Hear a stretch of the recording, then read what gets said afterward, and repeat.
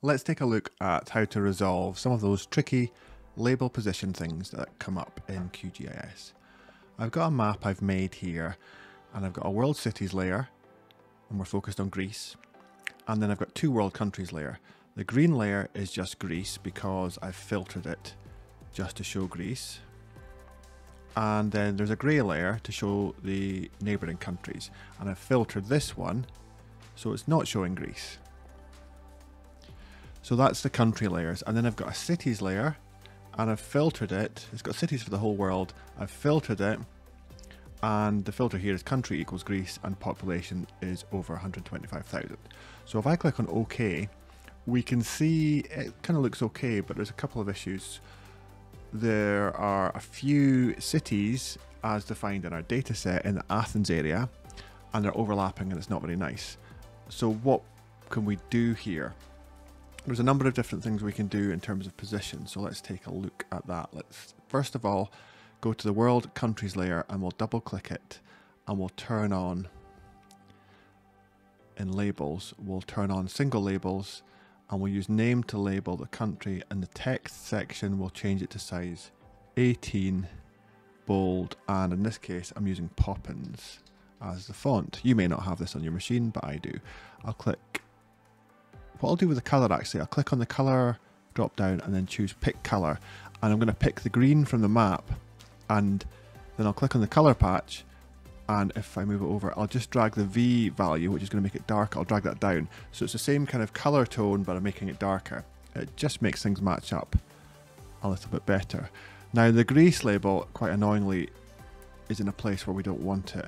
I think I'd also want to make it uppercase for the country name, so I'll double click World Countries any in the layers panel on the left to bring up the properties, and there's a couple of ways you can make it uppercase. If I go to formatting and then type case, I can go to all uppercase, or in the value box I could just type the word upper, open a bracket and close bracket at the end round the name value, so that would do the same thing. Okay, that's fine. But the label's in a place where I don't really want it. Now, to manually move a label in QGIS, you can do it via the labeling toolbar. It's got these kind of buttons. If you don't see it, you can just go to View, Toolbars, and then you'll see the label toolbar. Mine's on already. And the one to move a label, mine's a bit hidden right now. It's the one that's got an arrow in it. So I'm going to press that. I'm going to make sure I've got my World Countries Any layer selected because the Greece label is in that. Then I'm going to click on Greece, and when I do I'll get a little pop-up and it'll say something you might not understand, but you can click OK. So I'll click on it. It's asking about using a primary key. All you need to do there is click OK. Then you can click on the label and drag it to somewhere more appropriate. So that's very useful. Now the Greece label is where I want it to be. That's fine. But what about these overlapping labels? Peristeri, Athens and Piraeus. They're not great. So what can we do there? Well, we could do the same thing with this layer and move labels around, but it's still going to be a bit tricky. I probably here want to get rid of one of the labels. I don't want three labels in the same place. So Peristeri, I will just click on the table, and what I'm actually going to do here is I'm going to look at the labels. So on my computer I don't have a simple straightforward way to type this particular E. So what I'm going to do here is I'm going to go to the cell where the city name for Peristeri is. I'm going to right click and copy cell content, and I'll show you why I'm doing that, because I'm going to filter this out. So in world cities I'm going to do that same filter, but I'll add and city is not, and then I'll paste in the value for that city. Let's just check I've done this right. Move this out of the way a bit like that. If I test that, okay, that's good. So I just use and is not, so I'm removing one city. Okay, that's fine. Now I want to move the labels around, so we'll go to the world cities layer, and then I'll move this window over a bit so we can see what we're doing. what I want to do here is in labels and placement, we can choose cartographic, but usually it's on that by default, and that will try and find a good position for the labels.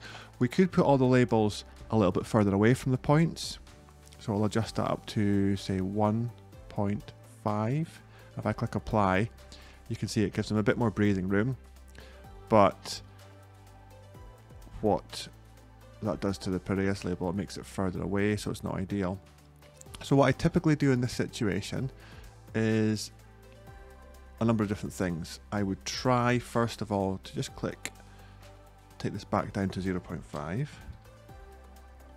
Okay, fine. Click OK. That might work, but if you wanted to move the labels around manually, you can go back to the label toolbar and I can click this. And then if I want to move around Thessaloniki, I can click on it. We get that pop up. We can click OK. And I can move the labels around any way I want to. Like this. I can move Athens up here, the Piraeus label down here.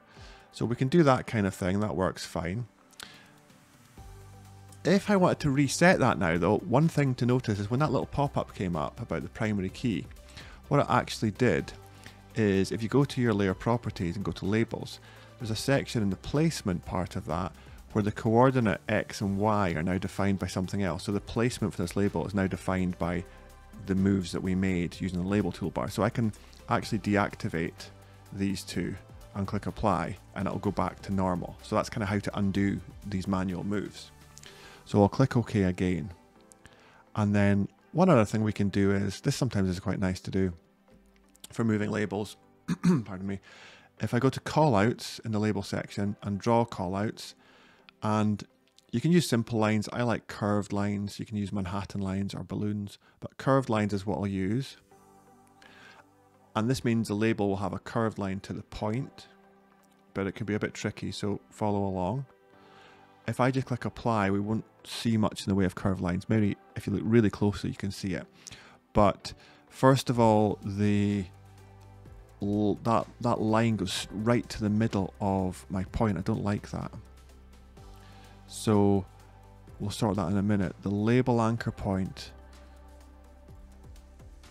that's not what we're looking for right now. It's the placement. What we want to do is move the distance a little bit, just so you can see what it does. So if I use a distance of 10 for all of them, that'll be fine. But for some, we don't need that. So I wouldn't do that for all of them. Probably what I'd do is change that distance to 0.5 like it was before. And then if I wanted to, I could maybe change that to 2, like that. Actually, let's try 4. Okay. The thing I don't like is how the line goes to the center of those points. Let me just check. I think it's label anchor point. Let me double check. No, that's not right. The closest point for that. The thing I'm looking for here is placement.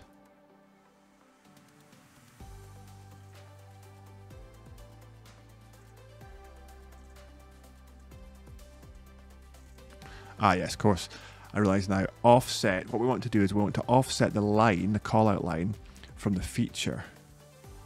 So if we do that by, say, 0.7 and hit apply, it's not quite big enough, but if we do it by 1 and hit apply, maybe more, 1.5 or 1.6, maybe even a bit more, 1.8.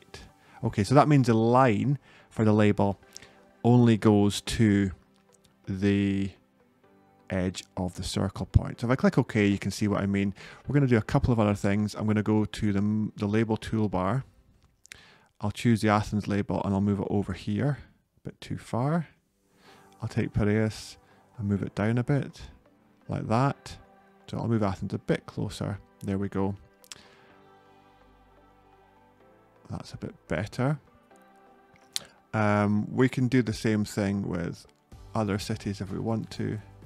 But if we decided that, say we only really wanted these call outs to be to Athens and Piraeus, because all the other ones don't need them, then how could we do that? Well, let's take a look at the world cities properties. And we've got callouts drawn, but there's a little box here which means we can use an expression to only have callouts on certain ones. So if I click on that and go to edit, here's the expression we'll use. So first of all, we're going to type the words case when, it doesn't matter if you have it on one line or hit return or have a number of lines. I just like to do it to keep it neat like this. So case when, and then I'm going to go to fields and values, when city is in the following list. So I've got city selected, I'll click all unique because that's going to list all the labels we've currently got on. So when city in Athens, comma, Piraeus, and then I'll close those brackets. What's happening here is when the city is either Athens or Piraeus, then one means it's going to have a call out on, else 0, and then we type end. So what's happening here is we're telling QGIS when the city name is in this list, Athens or Piraeus, then one means use a call out, else means otherwise, 0 means don't draw a call out, and we type end at the end, otherwise it doesn't work. So if I click OK and then apply, and OK, we can see that we've only got call outs on Athens and Piraeus. Now because we used a distance figure, the other labels are quite far away, so let's fix that by going into properties again and going into placement. Let's make the distance 0.5 and click apply. We may need to deactivate these. There we go. And now, last of all, go back to label toolbar, look at move a label, we'll move Athens over here and Piraeus over there. So you can see how, yes, it is a bit fiddly when you're getting used to it, but it's super flexible and you can put things exactly where you want to.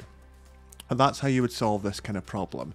Labels, you never quite know where we're going to land up because we've got different countries, different cities, different patterns for places, and then we might just want to do stuff manually. If I want to move the Larissa label finally because I think it's too far away, I can click on it and move it a bit closer. So it is super flexible. You just need to become familiar with where to look, and in this case I was in the World City section and I've used some manual placement, and then for the call outs I wrote an expression where we only have a call out for the two cities that are closest together. Hopefully you find that useful and you can implement that in your own projects.